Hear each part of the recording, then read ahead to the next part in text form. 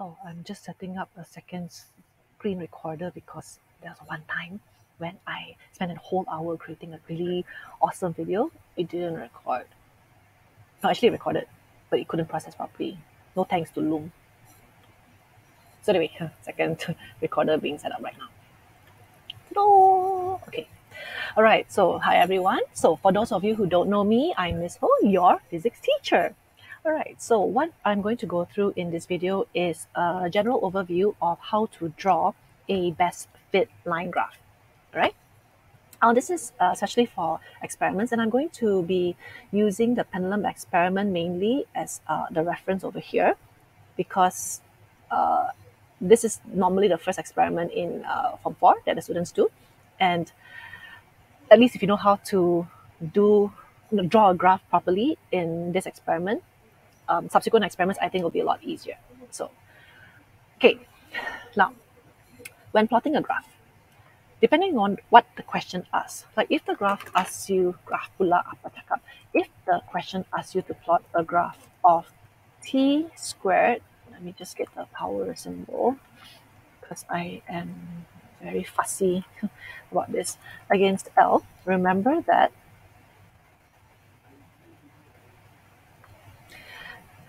the first variable here is the y on the y-axis and the second one's on the x-axis, which means that when you plot, this should be t squared and this should be L.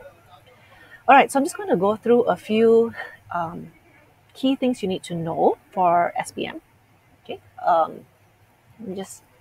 leave this there so that you can have a reference. So this is your y, this is your x-axis. All right. So when plotting a graph, now remember that as physics students, there'll be a lot of graphs to learn. To remember, as physics students, there's a lot of graphs to draw. So if you love physics, you need to love graphs. All right. Okay. So some key things to remember when drawing graphs. Okay. Number one, size matters.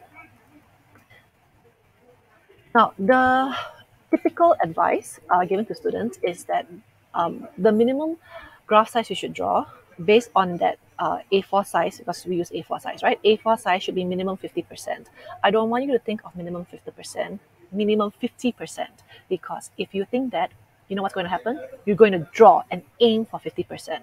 Now, it's minimum 50%, but the bigger it is, the more accurate your graph would be. So that's why it's better if you could draw a graph that is as big as possible. As big as possible. Fill up the entire graph paper if possible. Okay? So then when you start planning your scale, then you can plan the scale based on the size that you want to draw. So remember that when you draw out your labels, when you want to label your axes, so axes is the plural for axis, right? Y-axis, x-axis, plural axes, right?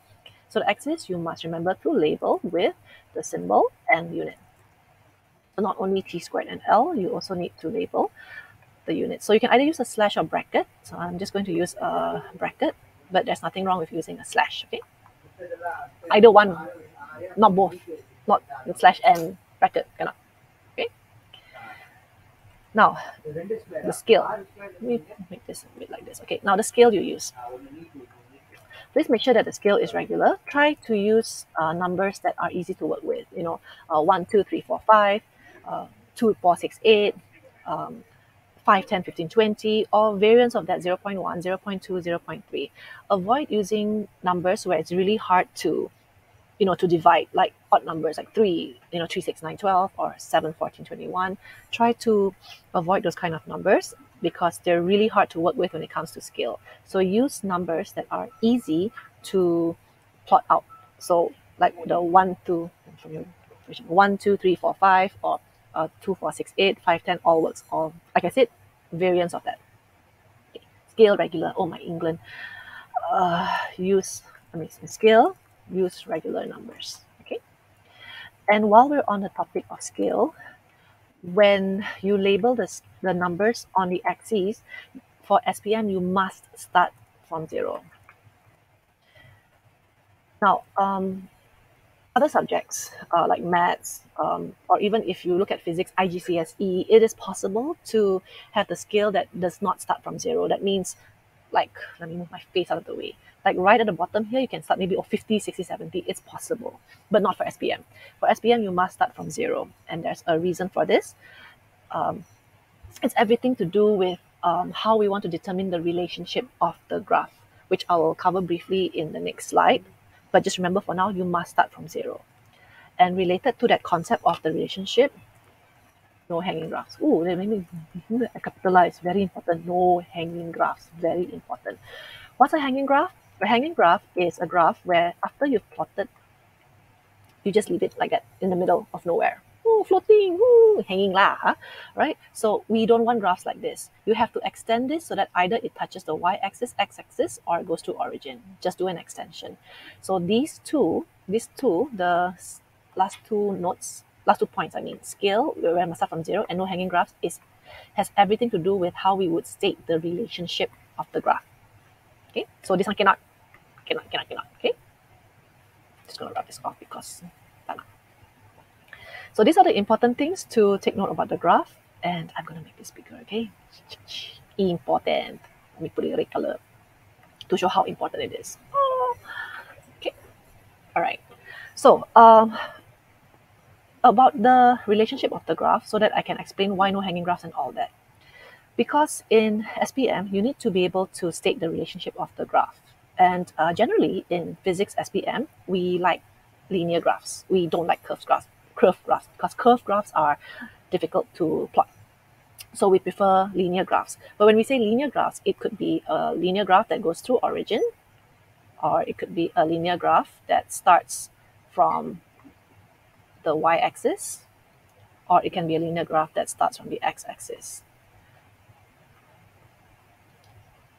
Now, we also have decreasing linear graphs, but that's not something I want to cover right now, because these three graphs are usually the points of contention when it comes to relationships. So this kind of graph is directly proportional. Remember, you can't say directly proportional. You have to say y is directly proportional, right? But I'm just going to make it, just going to put short form here because we want to get to plotting the graph, right?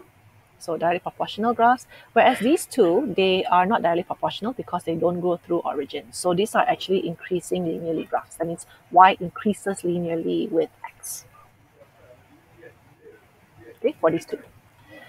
So if you don't start from zero, for example, like this, if you have a graph where the number like this, it starts from 50, 60, 70, and so on and so forth. And this number starts from, let's say, 20, 30, 40, and then you have a graph that goes like this. I mean, is it a directly proportional or increasing linearly graph? Now, those of you who are good in math, you can probably figure it out, but the mere mortals will look and be like, it looks like a directly proportional graph, but it's not. It doesn't go through origin. So it's a little bit confusing. So that's why we don't want our graph to start from numbers that are not zero. We want to start the graph from zero. Likewise, hanging graphs. If you have a hanging graph like this, is this an increasing linearly graph or a directly proportional graph? You can't tell, right? The only way to tell is by extending the line. That's why we don't want hanging graphs. So that's why don't draw it like this. If you want to draw a graph, if you want to draw a graph, extend it all the way so that it at least touches the y-axis or the origin or x-axis. Like in this case, yeah, you can see, okay, it is an increasing linearly graph. So the only way to tell is by extending the line. So remember, start from zero and no hanging graphs so that we can determine the relationship easily and clearly. Let's talk about how to plot a best fit line, because this is something that a lot of students often get confused about. Now, there are many ways to think about this, and I'll just go through some of the common ways that teachers have explained, but then I'm going to go through my way, which I feel that makes the most sense to a lot of students. So some students learn that, oh, you must go through the most points in a straight line. So sometimes you have a situation like this. and then they learn that, oh, okay, these 3 points are in a straight line, so we go through these 3 points. This is not a best fit. Okay, obviously that's not, but let's say something like this. This is still not a best fit. Why? Because you've ignored these 2 points. You're saying these 2 points are not important. This kind of graph is biased to the top. So that's not correct. A best fit line needs to go between all these points, because you have to remember that, okay, we only have 5 points for our practical, but in reality, sometimes we have a lot more points. So the purpose of plotting a graph is to find the trend. And the reality is, when we do experiments, our data will never show perfect lines. So our data will be scattered. But when it's scattered, they kind of show a trend. So let's say, for example, if I'm just randomly, like, say, for example, we've done a whole bunch of experiments and these are our data points. So sometimes you have outliers. Outliers means the points that maybe too much error until it's all the way, like not part of the graph. Oops. Okay. But otherwise, they tend to follow a trend. So when you look overall, take a step back and look, oh, straight line. So remember that in maths, you learn the concept of averages, and the average value kind of represents the entire data set. So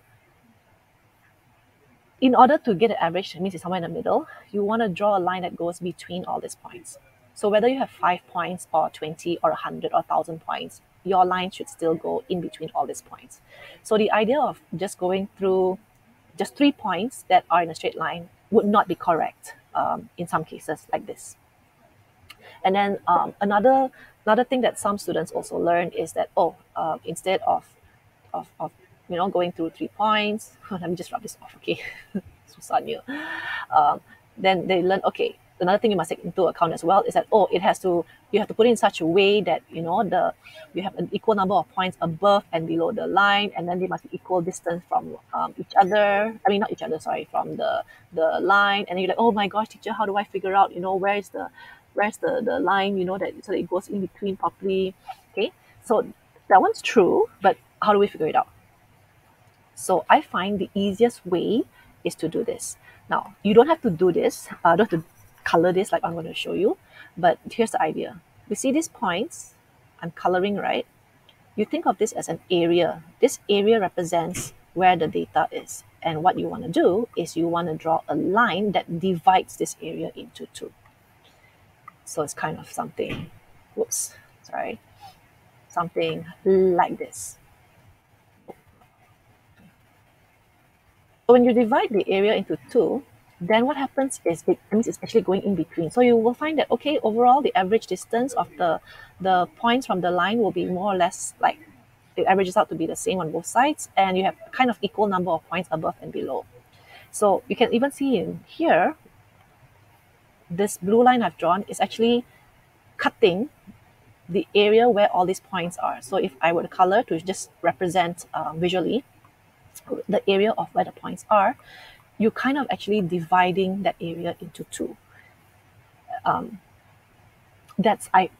I find that to be the easiest concept to understand how to draw the best fit line, because the line should be the average of all the points in the data set.